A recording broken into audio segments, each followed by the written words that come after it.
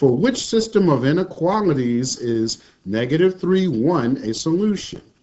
Now, what I've done is I've taken each one of these and rearranged them to y is less than or equal to something. Here, the top one, if I subtract x on both sides, that's just going to be y is less than -x minus 2. Here I go through the motions. You see, if I set all of these equal to y, this is what they work out to be. Now, here's the key. If I were to punch all of these into my calculator, they all four produce a similar graph. All four of them. And let me just show you. Let me just put one of them in. Y equals -x minus 2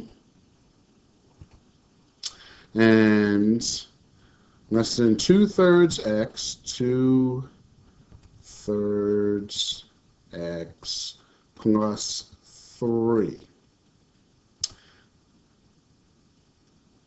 Okay. Now that's what they are without the shadings. Let me go ahead and place the shadings in here. Okay. So if I go back and on this calculator, if I want to make it shadings, I'm going to make it, since it's less than, I'm going to shade less than here, hit OK. Then here, I'm going to make it greater than, come down, greater than, OK.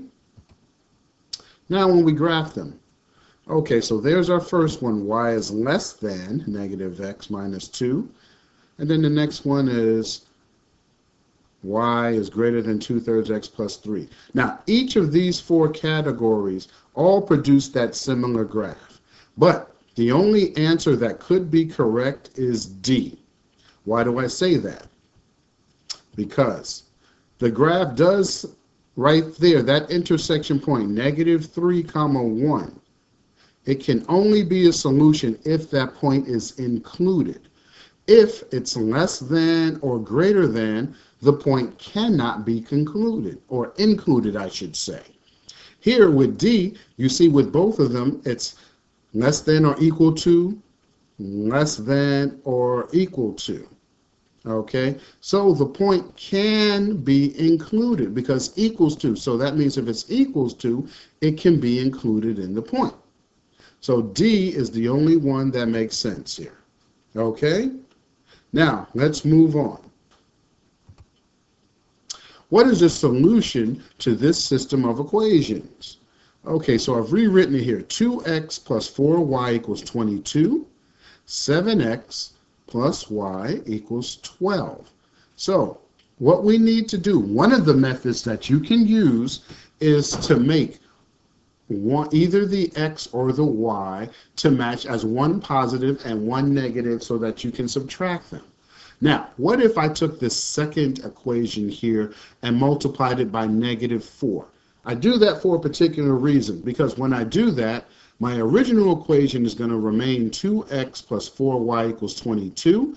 However, my second equation will turn to -28x minus 4y equals -48. Now, you'll notice that now I have a positive 4y and a negative 4y. What I'm doing is using the elimination method for solving systems of equations. You eliminate one of the variables, either the x or the y, solve for the remaining variable. Once you have that answer, plug it into one of the original equations, and then you have your other answer. So now, if I add these two together, 2x minus 28x is minus 26x. Positive 4y, negative 4y cancel each other out. 22 minus 48 is -26. So what I have here is a -26x equals -26. And if I divide by -26 on both sides, well, x is just 1. So now I know what my x is. So now I'm going to plug in what I know for x into one of the equations and then solve for my y.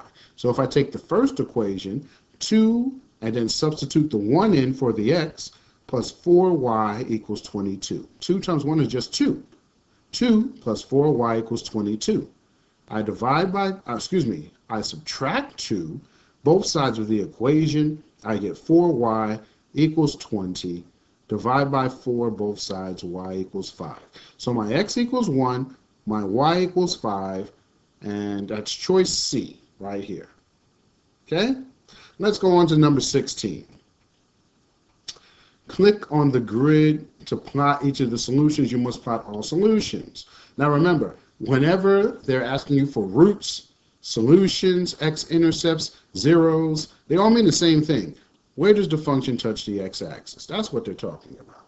Now, the graph of negative xy squared minus 2x plus 8 is shown. On the grid, identify the solutions where negative x squared minus 2x plus 8 equals 0. Well, they equal 0 here and here, where they touch. Here's negative 4, 0, and positive 2, 0. So you would just click and put a dot on negative 4, 0, click and put a dot on 2, 0, and you're done. That's all it is. All right? Let's go on. Question 17. What value of x makes this equation true? 3x minus 20 equals negative 2x. So I've rewritten the equation here. All I do is subtract 3x both sides of the equation. This would give me negative 20 equals negative 5x, because negative 2x minus 3x is negative 5x. Then I would divide both sides by negative 5 to get the x by itself. So negative 20 divided by negative 5 is positive 4. So x equals positive 4. That's choice C right here. Okay? Easy peasy. Let's move on. Number 18. Which equation best represents line M? So we have line M here. You can graph or count the slope by hand. Now, if you graph it, I went ahead and graphed it. I put in y equals 1/3 x minus 4, and it produces this graph here. And out of the answer choices, C is the one that produces this graph. But let's say by hand, you were looking at this here. Well, we know that the y-intercept is negative 4. Each one of these answers have negative 4, so we need to dig a little further here. Now, I would count the points. You see, I put dots wherever the particular graph intersects one of the boxes here. So from the intercept, if I go up 1 and then over 3, I get to an intersection. If I go up 1 over 3, I get to another intersection. From down here, I go up 1 over 3 here, up 1 over 3 here. So the slope is going to be positive 1/3, 1/3 x minus 4. Answer choice C. Again, by either putting these 4 into the graph in the calculator and graphing it, or counting by hand, you can get the answer. So choice C is our answer. Let's move on to 19. Okay, directions. Click and drag the answers to the correct boxes. Christopher incorrectly solved an inequality is shown. So these are all of his steps. Between which two consecutive steps did Christopher make a mistake? All right, step 1, negative 4 times x minus 7 plus 1 is less than or equal to negative 3. Okay, no problem there. Let's see step 2. Negative 4 times x minus 7 equals negative 4, because all he did was just subtract 1 on both sides. There's no problem there. Let's look at step 3. Negative 4x plus 28 less than or equal to negative 4. All he did was distribute the negative 4 to the parentheses and got negative 4x plus 28. There's no problem there.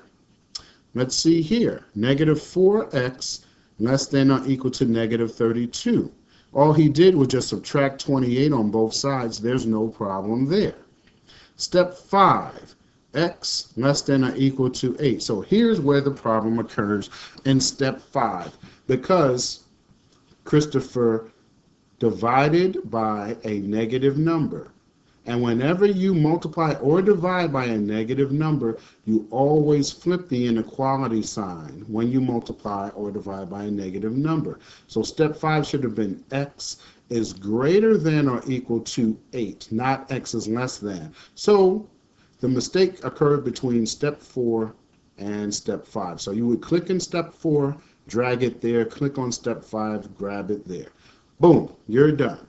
Let's go on to question 20. Solve for n.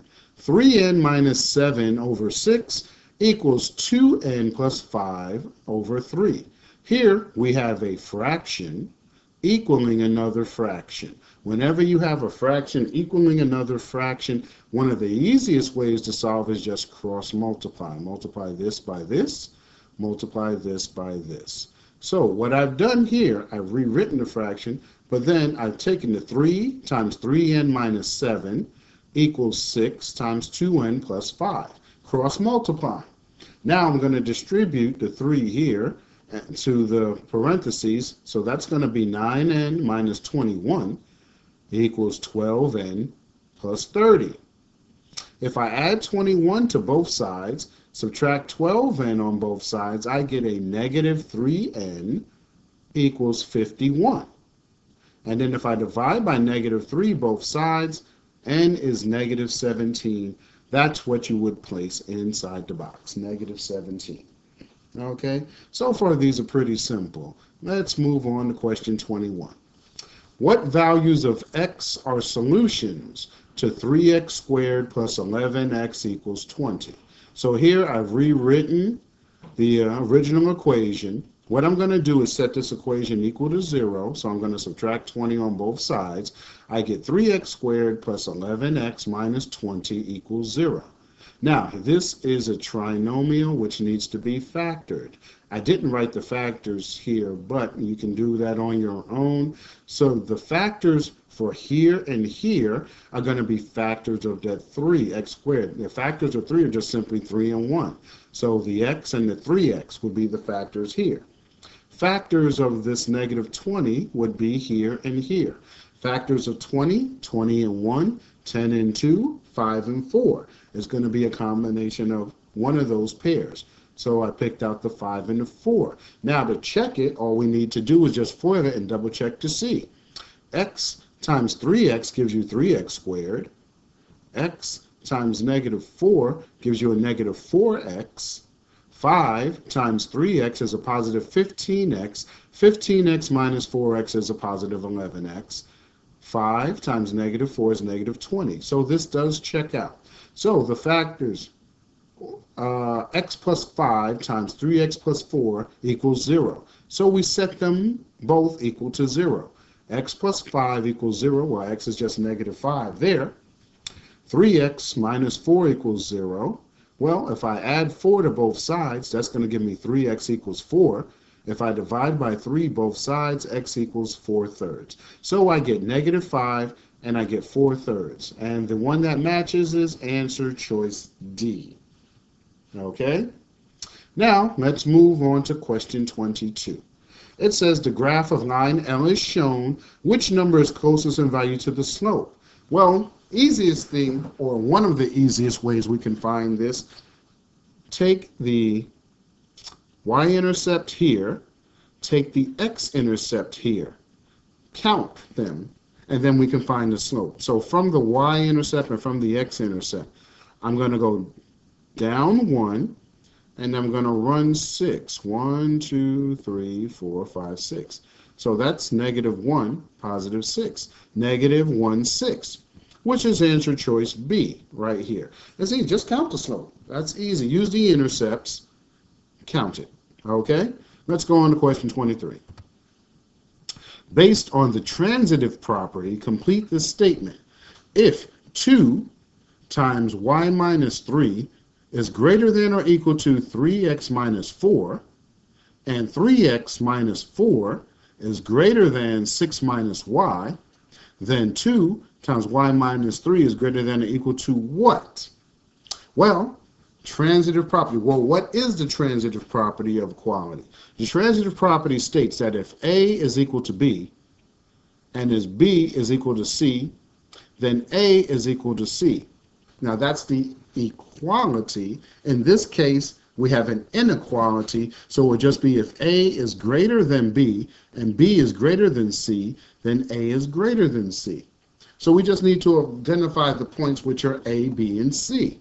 So rewriting this original statement, if 2 times y minus 3, that's our A, is greater than or equal to 3x minus 4. That's our B. So if A is greater than B, and then our B, 3x minus 4, is greater than or equal to 6 minus y, that's our C, then A is going to be greater than C. So our 2 times y minus 3 is greater than or equal to 6 minus y. If A is greater than B, B is greater than C, then A is greater than C. So 6 minus y is the answer choice that you will place in. Okay? Let's continue. This system of linear equations is graphed as shown. 3x plus y equals 2, x plus 3y equals negative 18. So they already have it graphed. Now it's asking, what is the solution to this system of equations? Well, anytime you look at the graph and you see that the lines intersect, wherever they intersect is going to be the solution. Okay? And they intersect right here when x is 3 and y is negative 7. So 3, negative 7 is going to be our solution, which is answer choice B, which we've marked here. Okay, on to question 25. Renee is going bowling. The cost per game is $2.50. Renee will need to rent a pair of bowling shoes for $1.50. She can spend up to $16 to bowl and rent a pair of shoes. What is the maximum number of games that Renee can bowl? So we can set up an inequality to figure out what is the maximum number of games she can bowl. So it says the cost per game is $2.50. So we can set that as $2.50 per game, $2.50G here, right? Renee will need to rent a pair of bowling shoes for $1.50. So $2.50 a game plus $1.50. And then the maximum she can spend is $16 because it says what's the maximum number of games. So she has $16 here.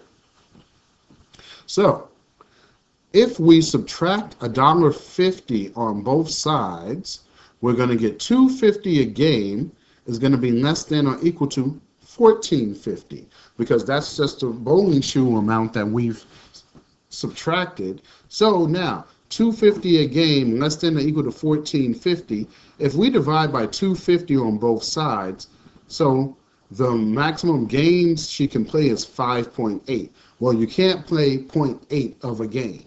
So the maximum is going to be 5 games, which is answer choice B, which we have selected here. Okay? Let's go on to question 26. Okay, let's continue on. So, question 26. Malik can spend no more than $24 to buy pecans and cashews. He will pay $6 per pound for pecans and $8 per pound for cashews. Which graph best represents the number of pounds of pecans and the number of pounds of cashews Malik can buy? So, he's got $24, no more than $24. So, $6 a pound for pecans and is equal or less than 24. So if we divide by 6, so that means the maximum amount of pecans or pounds he can buy is 4 pounds. It's $8 a pound for cashews, and he's got $24. If we divide by 8 here, the maximum pounds of cashews he can buy is 3 pounds. So anything up to 3 pounds for cashews, anything up to 4 pounds for pecans. Now, if we look at each of these particular graphs, choice D is what we will want because it shows up to here we can buy up to 4 pounds because if he buys 4 pounds of pecans, he can buy 0 pounds of cashews. Here, if he buys 3 pounds of cashews, he can buy 0 pounds of pecans, or any combination in between here he can buy. Okay, so choice D is our answer because it has up to 4 pounds of pecans, up to 3 pounds of cashews, and that's what we want. Okay, so let's look at number 27.